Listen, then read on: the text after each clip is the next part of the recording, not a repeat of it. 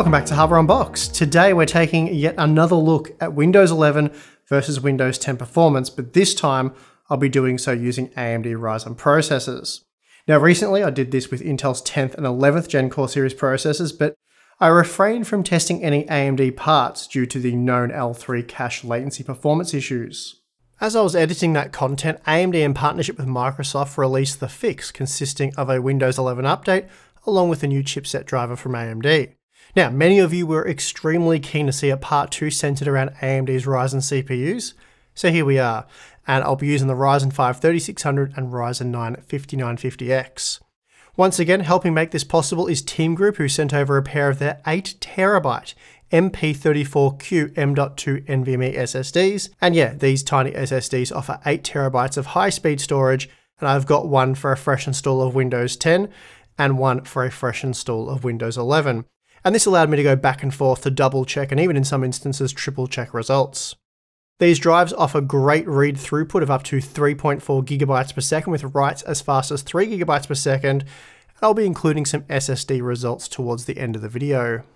Now, as noted earlier, I'll be testing with the Ryzen 5 3600 and Ryzen 9 5950X, both of which were installed on the Asus ROG Crosshair 8 Dark Hero motherboard using BIOS version 3801. Then for the memory, I've gone with Crucial's Ballistics DDR4 3200 CL16 kit, and for the graphics card, the MSI GeForce RTX 3090 Gaming X Trio. There are 5 test configurations in total, 3 with the 5950X and then 2 with the R5 3600. The Ryzen 5 3600 comparison is pretty straightforward. It compares Windows 10 with Windows 11, and of course it does feature the L3 cache latency fix.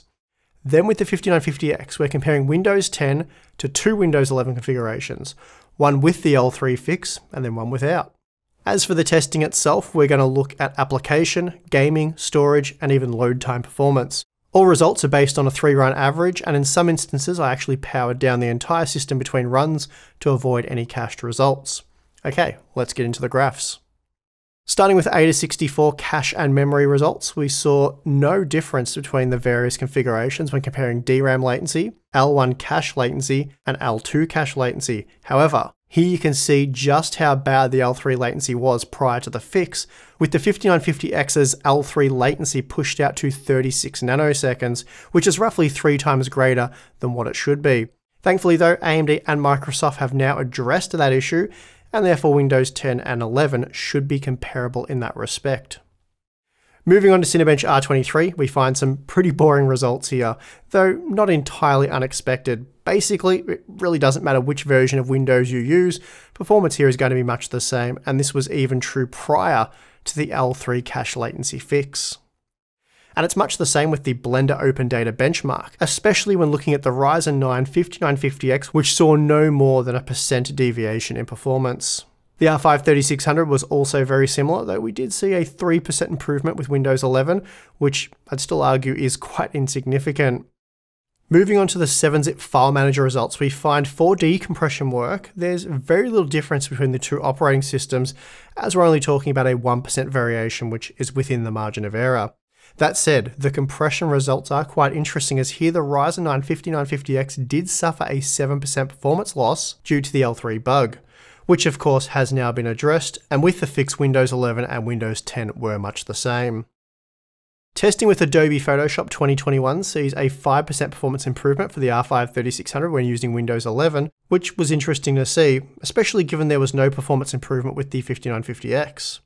Then with Adobe After Effects 2021, we're looking at a 2% improvement with Windows 11 for both CPU configurations, while the L3 cache bug did reduce performance by 4%. So not really a big impact there, but it was consistently slower in our testing. Then the last application benchmark I ran was Adobe Premiere Pro 2021, and this time the Ryzen 5 3600 delivered virtually identical results using either operating system, while the 5950X scored 4% higher with Windows 10. Moving on to some gaming benchmarks, and we'll start with F1 2021, which saw the same performance across all tested configurations with the 5950X. Even the L3 cache bug wasn't causing a drop in performance here. The R5 3600 was on average 3% faster when running Windows 11, but that really is a negligible difference. Now, these results really are quite interesting. Tom Clancy's Rainbow Six Siege was repeatedly faster when using Windows 11, and this applied to both processors, though it was more pronounced with Zen 3. Interestingly, the L3 bug saw Windows 11 perform much like Windows 10, but with the bug addressed, Windows 11 was now consistently offering 5% more performance. That said, we only saw a 3% improvement with the R5 3600, but again, Windows 11 was consistently faster by a small margin. The Ryzen 9 5950X was also found to be fast when running Windows 11, again boosting performance by 5%, while the R5 3600 was also faster using the newer operating system, though here the margin was only 2%. The Cyberpunk 2077 results are also very similar to what we've just seen in Rainbow Six Siege and Watch Dogs Legion. Windows 11 offered a 5% performance boost with the 5950X, but just a 2% boost with the R5 3600. Now, when it comes to game load times, or rather level load times, just as I found with the Intel CPUs, Windows 11 does nothing to cut down on those wait times. At most in this testing, we're looking at a 1 second difference in either direction, so you certainly wouldn't notice any improvement here. The Windows load time results are pretty interesting.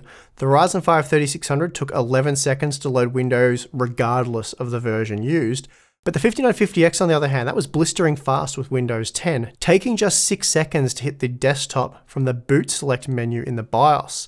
Windows 11, on the other hand, that took 12 seconds, and it seemed to take a lot longer to pass the final load screen. And these results are in line with what we found when testing with the Intel CPUs, but of course, these results will vary depending on your hardware configuration. Finally, we have the CrystalDiskMark results, and when it comes to sequential throughput, Windows 11 offers no performance advantage over Windows 10. However, just as I discovered when testing with the Intel CPUs, Windows 11 does appear to greatly improve random read and write performance. With the 5950X, we were looking at almost a 70% increase in write performance and over a 20% increase in read throughput. And again, that lines up with what we saw when testing the Intel CPUs. Big gains were also seen when using the Ryzen 5 3600, as write performance was boosted by 44% and read performance by 30%.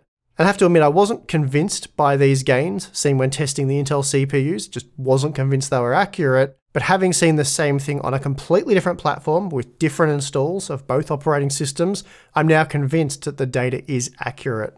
Well, those results were a bit more interesting than what I found when testing Intel's 10th and 11th Gen core series, which really for the most part saw no performance difference between Windows 11 and 10 for application and gaming benchmarks. If anything, Windows 10 was slightly faster for gaming, but we are talking about just a few percent difference, which is obviously negligible.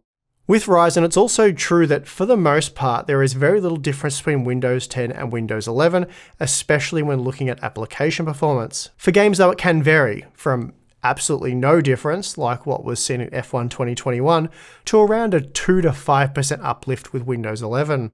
The Ryzen 9 5950X was often around 5% faster using the newer operating system, and while that's a trivial difference for gamers, it's less trivial for product reviews. On that note, initially I had planned to take the easy route, let's say, when it came to my upcoming Alder Lake reviews, and that was to reuse the Windows 10 data that I already had for the AMD Ryzen processors, along with Intel's 10th and 11th Gen processors. After all, us reviewers only have a very limited amount of time to prepare that content, and the thought of cramming the 12th Gen testing into a week along with all the other CPUs wasn't a fun thought. But with Windows 11 consistently providing better gaming performance for Ryzen, based on the games used here for testing, even if it is only in the range of 2 to 5%, the more I grappled with the dilemma of what to do, the more it became apparent that I was just best off throwing out all the old data and starting over.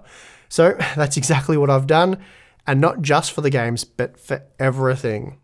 So for our Alder Lake content, all CPUs will be tested using the latest version of Windows 11 with all updates applied, but VBS will be disabled. All motherboard BIOSes will be updated to the latest version, and I've switched from the RTX 2080 Ti for the application testing and the RTX 3090 for the gaming benchmarks to the Radeon RX 6900 XT, which has been used exclusively for all testing. So that is where I'm at right now. Still loads of benchmarking to go before you'll see our first Alder Lake CPU review in 2 days' time, and there will be an avalanche of content to follow. So do make sure you subscribe for that. Also, if you like this video, you know what to do. And if you would like to become a Hardware Unboxed community member, then we have Floatplane and Patreon. The links for those are in the video description. You get access to our exclusive Discord chat where you can chat with Tim and myself and the rest of the awesome Hardware Unboxed community. We also do a live stream, so Tim and I get together and live we address your questions and just talk about whatever's been going on for the month, behind the scenes content, and what else? Q&As. So some cool stuff there if you're interested. If not, perfectly fine. And I would like to thank you for watching this video. I'm your host, Steve. I'll see you again next time.